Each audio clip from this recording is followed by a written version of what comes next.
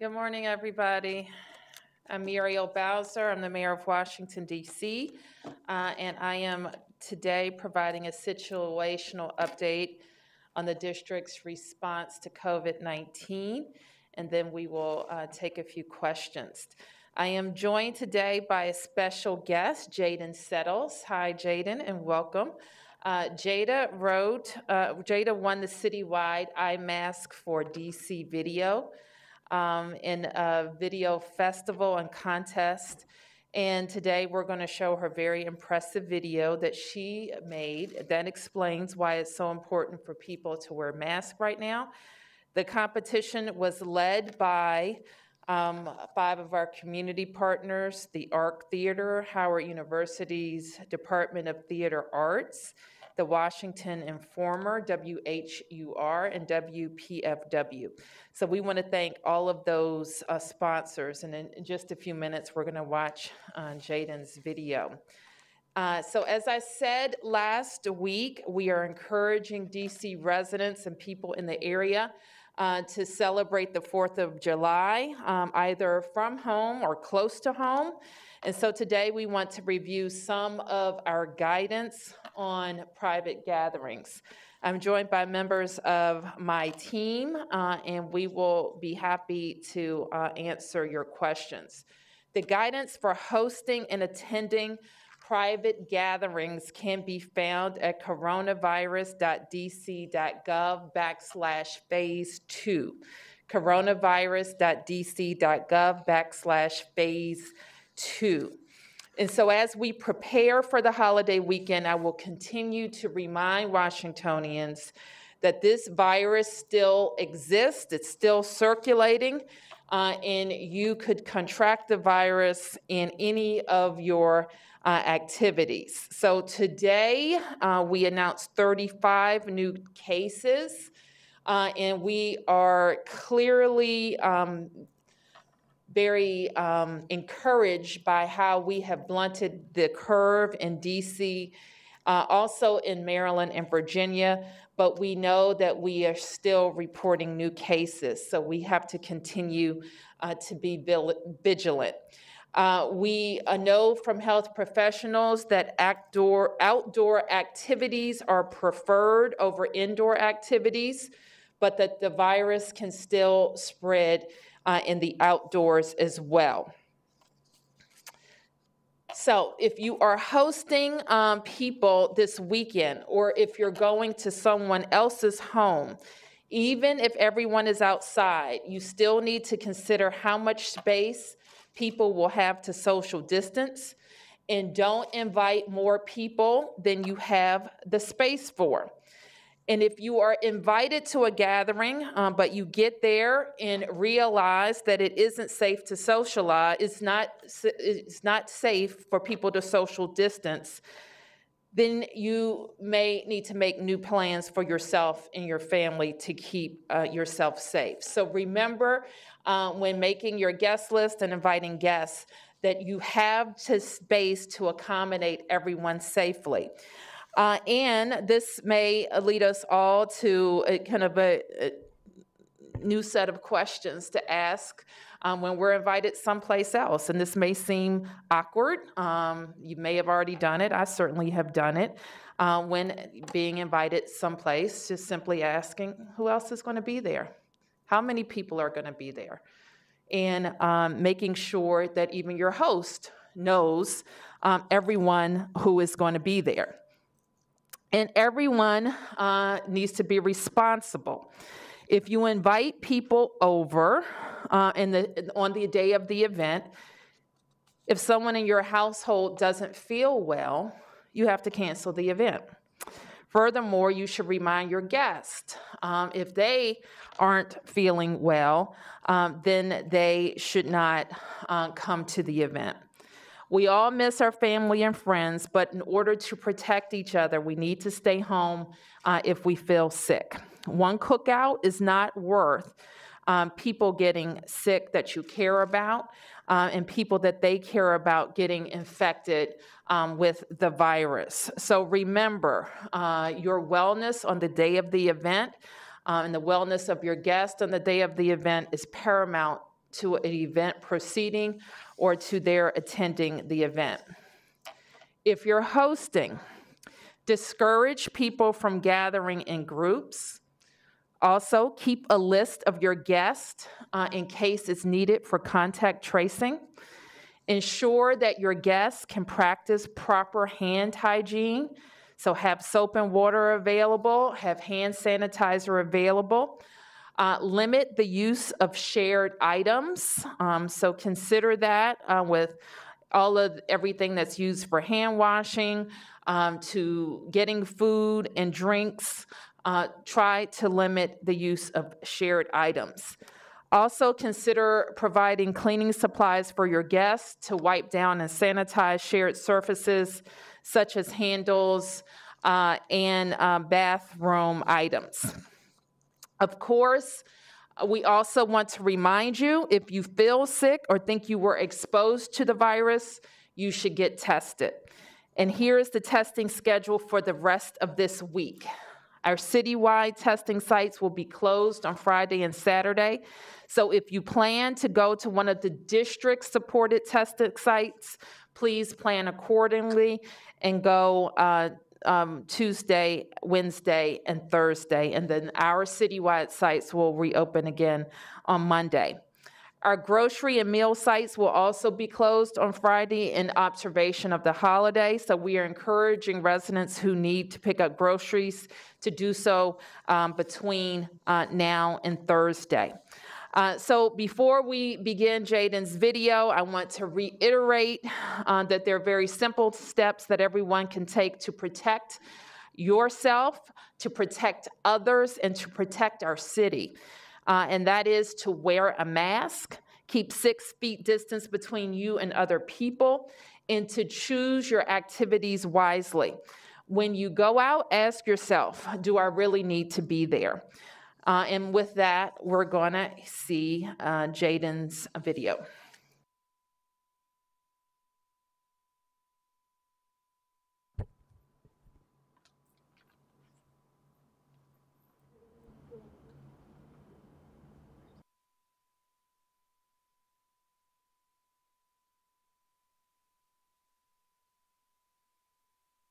COVID-19 is a killer, and it's killing Black people at a higher rate. We make up 75% of COVID deaths in DC, but we can change that.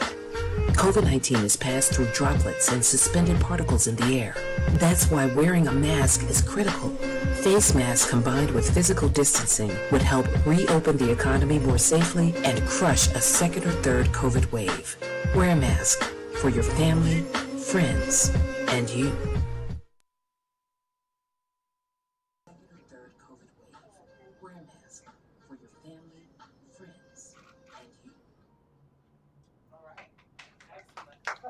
Jaden, you want to come up and tell us about your video? Hi, my name is Jaden Settles, and as you can see, I created that video. I learned how to do this from my mother, who works in distance learning, and it's really fun making animations and things of the sort, especially since these are easily understandable and can create awareness of different subjects, especially like this. And since I live with both of my grandparents and know people who have passed away from the virus and who have been cured from the virus, it was really nice for me to create this video. It was important for me to educate myself, even though I am only 14 and just graduated from the 8th grade. I educated myself on how to prevent catching the virus and how to choose wisely when I decide to go out and do certain things. So, well done. Thank you. Thank you, Jaden. I went to Aspen Middle School, now attending Banneker High School. Banneker Academic High School. She's going to be attending. Okay, and she just went what school? Alasdale Middle School. Alasdale. Okay, thank you. All right. Any questions? Questions? Yes, Sam? Yes, Mayor. I got a number of questions, but I'll start with the fireworks. Sure. we did a story yesterday on fireworks vendors who basically were upset because the city allowed Costco to sell fireworks and nobody else. And one of the points they made was that you encourage people to stay home. And it's more difficult if you don't have a Costco card or you don't, let's say you don't want to buy illegal fireworks out of the back of somebody's car. Licensed dealers were denied this year. I saw the letter from DCRA. They cited basically the COVID situation and social unrest. If it's, a problem for Costco, why is it a problem for the rest of them? The social unrest, etc. Well, Sam, I think this is a matter that's being heard in court right now, and we're going to address it there. And I do think that the license applications got caught up in our essential or non-essential business and our move through the phases. And so that was one check that the agency has. So I think that we're going to be able to resolve it, but we are participating in a court hearing today. So there's hope for these vendors? I think that I don't know what's going to happen in court right now, so I can't speak to it, but we are participating in that process. And just like other retailers were not able to function as they normally would because of stay-at-home orders and slowly turning on stay-at-home orders, these retailers that are kind of a pop-up retail that we license to build these sheds, basically, the temporary retail locations, were impacted by those closures. So you're saying basically that it wasn't intended necessarily for them, but they got caught up in it? Is that the essence of it? I'm saying it was part of an extra review because I think at the time that those applications were made, we were not in a regular retail posture, and we still aren't. Our retailers are still being limited to how they can operate. Okay. But you said you're working to resolve. We will continue to have some discussions based on today's court proceedings. I see. Can I ask another question? Yes, of course. Black Lives Matter Plaza, one of the things that a number of folks at my place have been asking is this we saw some video the other night, I guess, of the police moving a tent or something like this. So, what are the rules there? Is it a place you cannot put up a tent? You cannot stay? You cannot camp anywhere in the District of Columbia. That's against the law, anywhere in the District of Columbia, camping. And this Black Lives Matter Plaza, is this something that is permanent, temporary? What can you say about it? Well, we are working with our business improvement districts, not just on the street naming, which has been made in law, on the artwork around it in the physical realm itself. And so we will work with our business improvement district, the property owners there, arts community, to make some final plans for the plaza. But it's, for now, how would you characterize it? It's a protest zone? Or? No, I've never characterized it that way. It's 16th Street in the District of Columbia that is open to anybody as long as they're peaceful and lawful. And are you going to paint over the yellow wording? As I just mentioned, Sam, we are going to continue to work on how it will be preserved in a permanent way with more discussions with the community. And so those discussions will not only include the artwork, but also the surrounding physical realm. Finally, on this point, it did look like kind of a rough confrontation between the police and the people who were there. Does that concern you at all? Well, I've learned that looking at these videos, sometimes you need to see what happens before it. And so I know that the police were responding. We want to remind everybody to follow the instructions of the police. And certainly our department investigates any use of force. So they will look at that closely. James? Yes. Mayor Bowser, I have a question for Dr. Nesbitt. Yes. Dr. Nesbitt, Deborah Burks and Dr. Fauci talk about an uptick in the fall in terms of the coronavirus and as well as the flu. And while the district is doing good right now, is your department prepared if a second wave comes into the city in the fall? Thank you for the question. There are a number of things that we are doing in communicating with our healthcare partners, as well as our phased approach that we have outlined in working and communicating with the Reopen DC Advisory Committee and the recommendations that we make to Mayor Bowser. Part of why we are being very cautious and, as some would say, very conservative in terms of a phased reopening is to be able to understand what happens as more activity that typically occurs in the fall when more people are now indoors, when we typically have more respiratory viruses circulating in our community, creating a more complex and complicated picture for us to respond to. When I mentioned we are doing things now to prepare, we are working with our healthcare provider community in terms of what it looks like to ensure that we have a population that is vaccinated against influenza, to decrease the likelihood that we have an epidemic related to influenza in our community. We are also working with our healthcare provider community to ensure that our school-age population is vaccinated against all vaccine preventable illnesses. We are working with our healthcare community in terms of corresponding and communicating with them in terms of what our healthcare infrastructure looks like in terms of being able to respond to non-COVID related illnesses, those chronic disease management, being able to respond to urgent and emergent issues that are non-COVID related in our community in late summer, in the fall, et cetera. A lot of the planning that we've been doing with our universities and with our businesses helps them to anticipate what could happen in the fall and in the winter. So a lot of our preparedness efforts not only anticipates what could potentially happen with COVID, but also with influenza in the district. Yes, Julie? To follow up on that, I was wondering whether you are concerned about the states that are seeing a real spike right now.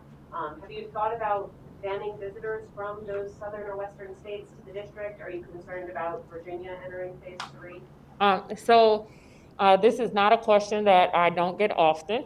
Part of, if you are observing the types of activities that we have permitted in phase 2, they are not the types of activities that have attracted tourists or the types of things that would promote tourism in the district.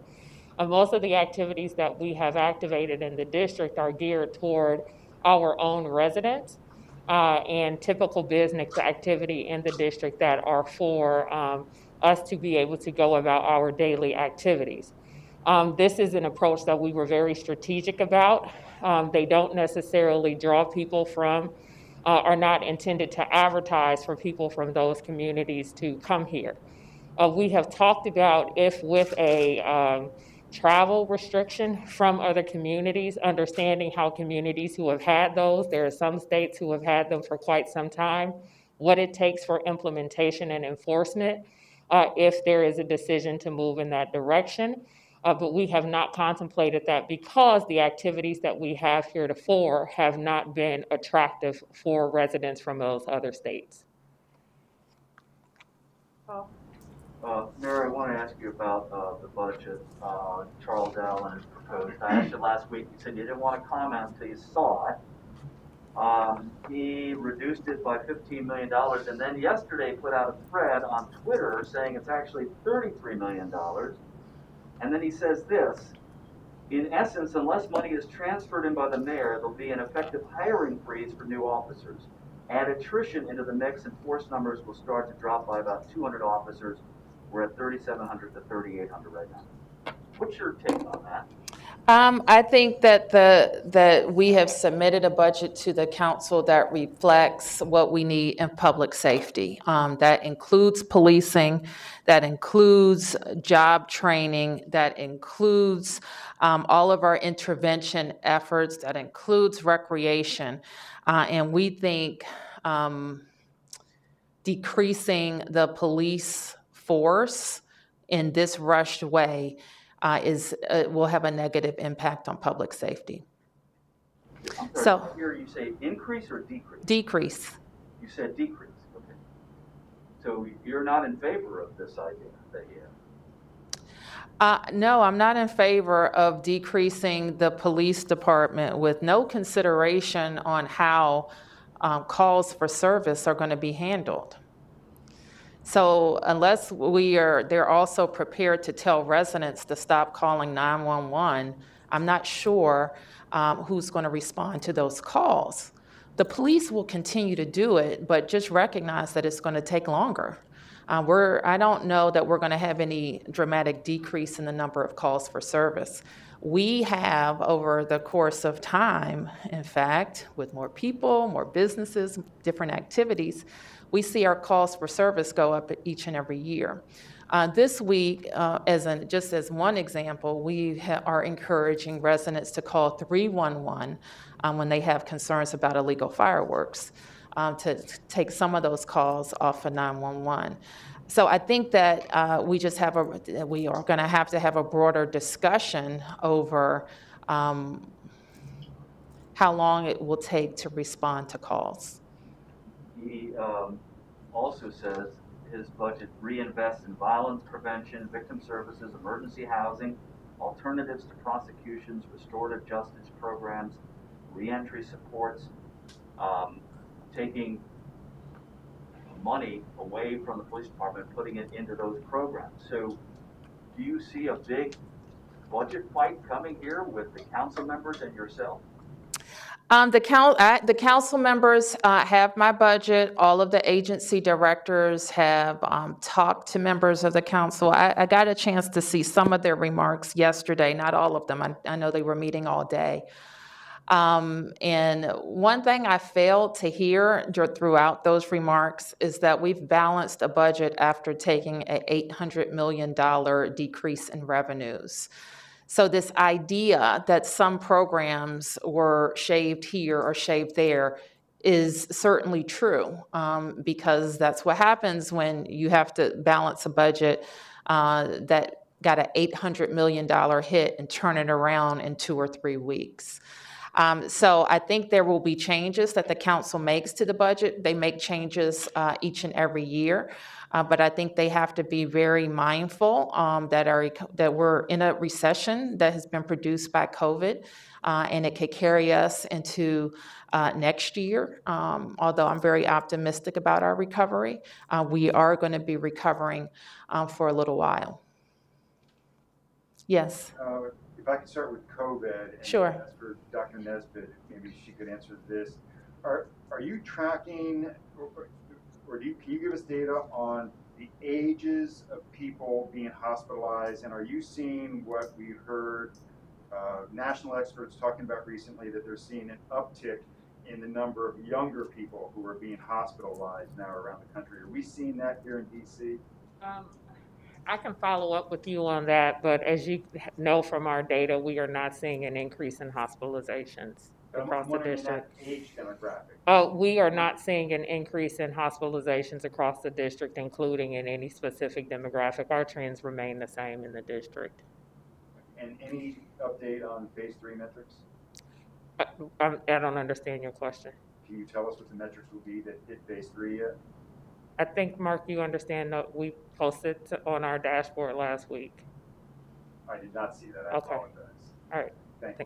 And Mayor Bowser, could I ask you a non-COVID question? But I am going to elaborate on that. You do recall us making it very clear to you last week that we do not anticipate that there is going to be a swift transition into phase 3, given the complicated factors associated with needing to see more of our cases being linked to one another, and there needing to be a situation in the district where we do not have community widespread community transmission, which is not currently the case.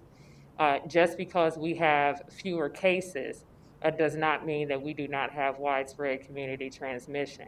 When you still have 30 or so cases, but they are not linked to each other, the mode of exposure cannot be identified for individuals. There is still great concern, and that should not be the picture in the district when we move into phase 3. Thank you. Mayor Bowser, if I could ask, if I could go back to the police department, and if I could follow up on Sam's questions about the tents. You know, you said people are not allowed to live in tents in the district. Have you seen the video of the officers removing the tents? I've seen part of it, I think. So I guess going back to you saying that people are not allowed to stay in tents, but you allow the homeless to live in tents during Occupy DC because we actually do not allow the homeless to live in tents. We remove encampments. We have a very strict protocol about removing encampments, and we do.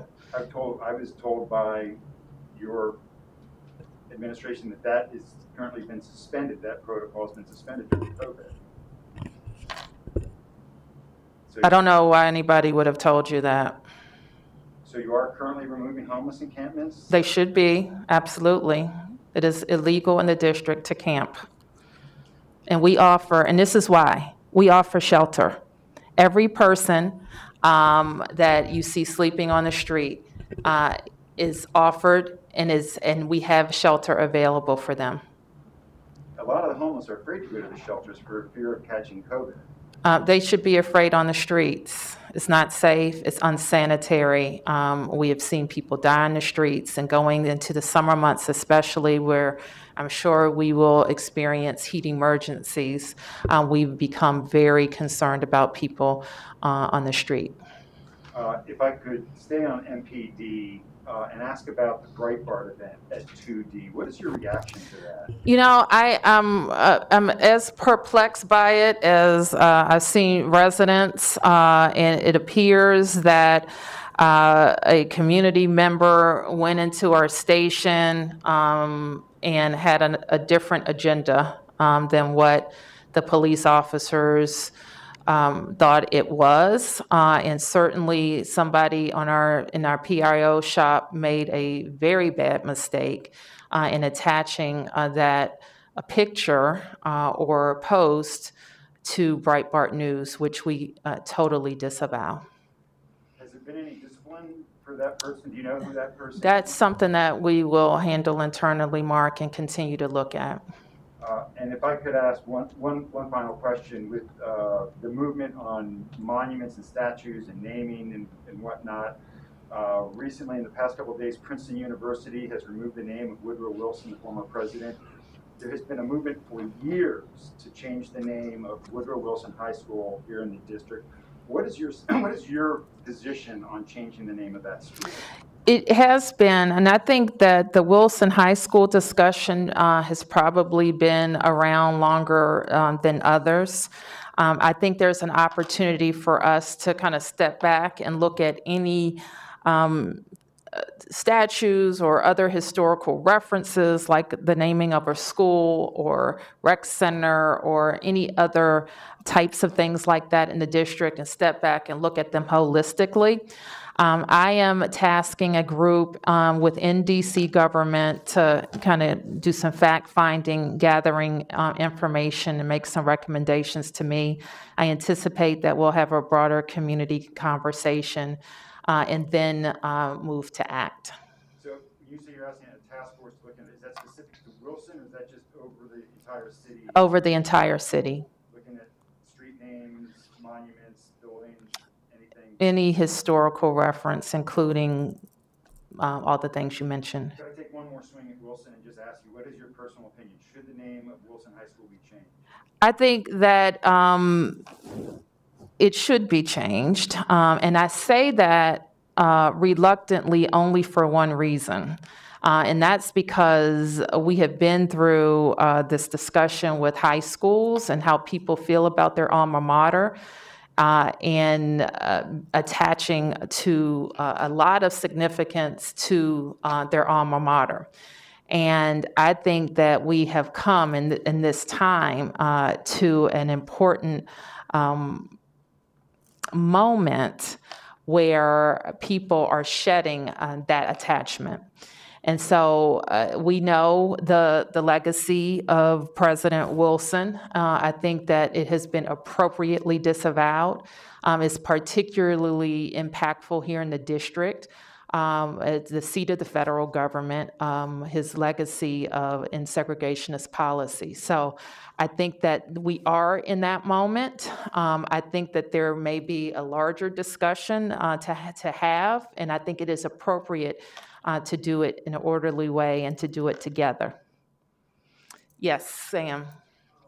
Mayor, the NAACP is moving to Washington. I think is that a done deal, or is that? We are very proud. I think it was reported yesterday that we've reached a letter of intent, so an agreement in principle as to how the NAACP can move to the district. I want to thank my team at DMPED, Deputy Mayor Falchicchio and his team, for getting both sides, our side and theirs, to some agreement about how we would advance. It's something we've been working on for a little bit, and I'm proud to say that it's going to happen at 14th and U. You know that we have been discussing for a number of years, actually before I became mayor, how the Reeves Center would be reimagined. It is a building currently that holds a number of government agencies. It's an inefficient building in a number of ways, and we want to see it reimagined. You know that Reeves at 14th and U was the brainchild of Mayor Marion Barry. If you haven't heard his story about how it came to be, I'll tell you one day, but he was very proud, and that building started in many ways the renaissance of the 14th Street corridor. So we know how important that building has been in the provision of municipal services, and so we still envision some municipal service provision there, but it will become home to a venerated civil rights organization in the NAACP. So we're very proud of that. DMPED will be issuing an RFP shortly, and we will look for development partners to develop the building with the NAACP. So I guess, Mayor, I'm curious, are you taking the building down or altering it, or? I think everybody thinks that there's no way to make it better, that it will have to come down and be rebuilt. Okay, so a new building. And then the other question is, who sought who? Did you seek the NAACP, or did they seek DC?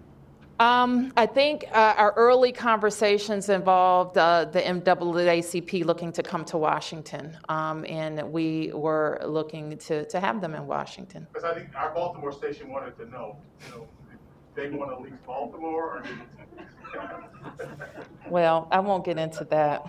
I'll just say, who wouldn't want to move to the best city in the world? And certainly we're home to a lot of associations that have a national reach. You know Frank Reeves' connection to the NAACP, and so it's just it will be a wonderful marriage. Yes?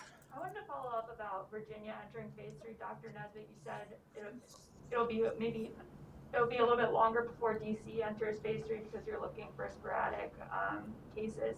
So how does that affect DC if the region around us is entering phase 3 while DC might not be for a while? You know, we've had several conversations in terms of our porous borders, in terms of the commuting patterns across the National Capital Region. It would be our hope that we would continue to make decisions across the National Capital Region in concert with individuals continuing to telework for as long as possible, with us continuing to delay having high-risk activities such as bars and nightclubs and large venues being operational across the National Capital Region until we have no to low evidence of community transmission, widespread community transmission across the National Capital Region. So it's been a discussion among the region to keep those venues and those activities closed?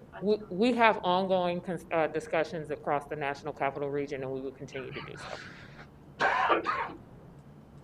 Yes, ma'am. I know the Nationals want to start training again, possibly as soon as tomorrow. It's not received a waiver yet. Can you talk about what they need to do to get that waiver to train in their stadium and when it comes through? I think that we will be approving their waiver today, and there were just a few things. I mean, there's nothing remarkable. Is that right, Chris?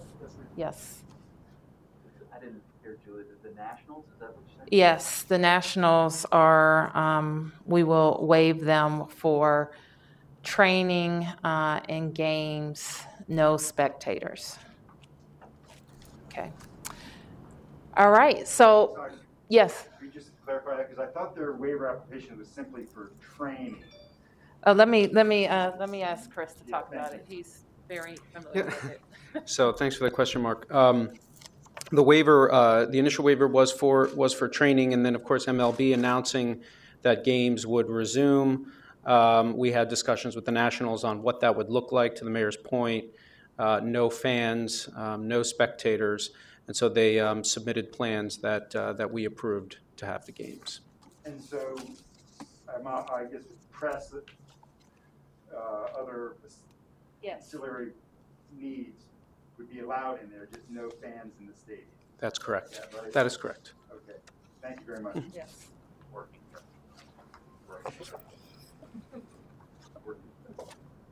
So Paul Wagner, do you have anything to tell us? I have a question on that front. Okay, what's your question? What are your thoughts on DC losing another local reporter? Well, I didn't quite believe it when I heard it this morning, because Paul is certainly a fixture in this press room and covering local news. You will understand that if you're in my position, and he has all these great sources and news before, we make it news. We wonder how he does it day to day. But we know he does it because he's honest, and he is served with integrity. And the people who watch him nightly or when he's on appreciate the news that he's bringing. From our side, we appreciate him because he's honest, he serves with integrity, he gives us an opportunity to comment and respond, and he reports the facts, and he gives the people the information that we need. So certainly he has earned his retirement. We hope that you stay close, Paul. We will miss you, and we're going to see you around. Let's give a round to Paul Wagner and congratulate him on his retirement.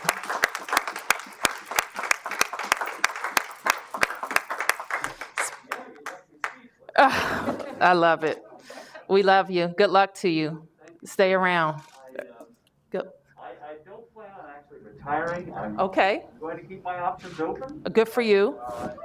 I'm a storyteller at heart, and so I hope to continue doing that in some form or fashion.